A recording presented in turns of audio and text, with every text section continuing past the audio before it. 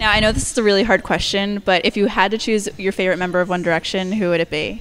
Um, um, um, um, um, Probably Harry. Yeah. Now, you've gotten to meet them, right? Yeah. Oh, they're all really sweet. Yeah. So you've been in Vancouver working on a movie called Swindle with a lot of other Nick stars. Can you tell us a little bit about that?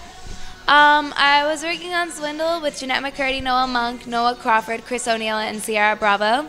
And it was a lot of fun. And it's like a heist movie. It's like Ocean 11, but for like a younger audience.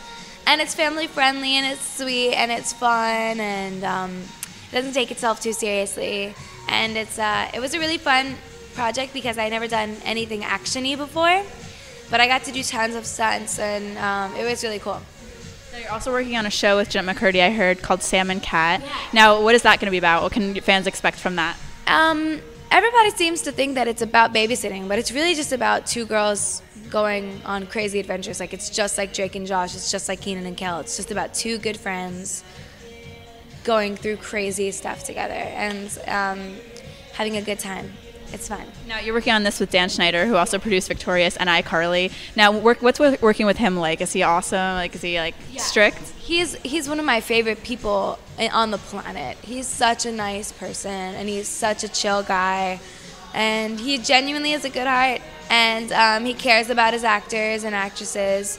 And he's funny, like, on the spot. He's really funny. Like, nobody makes me laugh like Dan. But yeah, I'm so thankful to be working with him for another few years because I'm definitely not ready to, go to work at a different place just yet.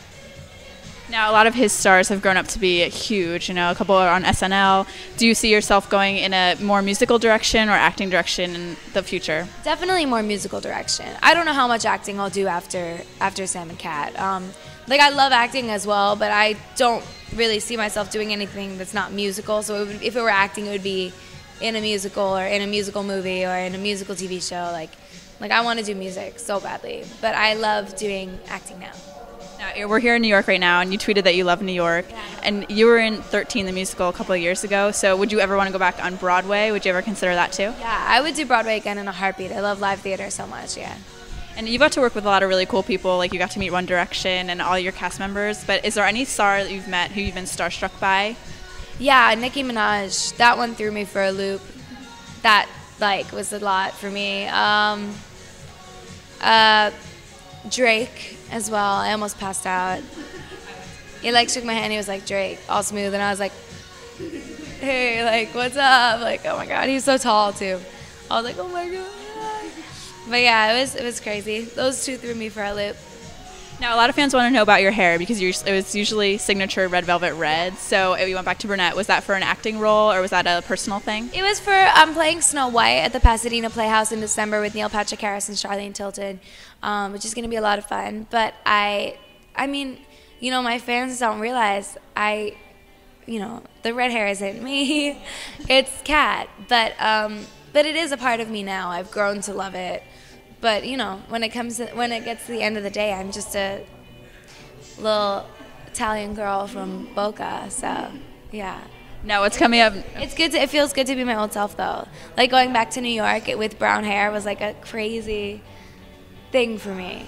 Do you think you'll ever go back to the red hair, or do you want to stay brown? Yeah, for Sam and Cat. So you're gonna go back to your original character. Now, do people treat you like Kat outside of working on the set? Yeah, it's funny because sometimes people will come up to me and just oh, are you Ariana? Whatever, can you do the Cat voice? That's a lot of, I get that a lot. I get can you laugh like Cat? Or can you do the Cat voice for me? So it's fun. I'm really happy that the show has had such a warm, family, of supporters that's grown from it, you know what I mean? So it's amazing to see how well the show is done and how much families love it. And it makes me really happy to see, security at the airport be hey, my baby loves you. And, it makes me really happy to see that families love the show. So you have Snow White coming up, Swindle, Sam and Cat. Anything else that you'd like to talk about? My album, actually. I'm almost done. I think, I'm 99% sure, found the single that will be coming out. And, yeah, it's been such a crazy adventure working on my album because I've changed directions And I haven't really changed directions that many times. Like, I decided on one, and then it started to change a little bit, and it's evolved into like my own sound, which is really cool. And like I never knew I could have that, like my own sound, and it's just really cool. So I can't wait for everybody to hear it. Now, where can they find you online? Twitter at Ariana Grande, YouTube Osnapitzari, which is Osnap Itzari. It looks like Osnapitzari. It's like the weirdest thing.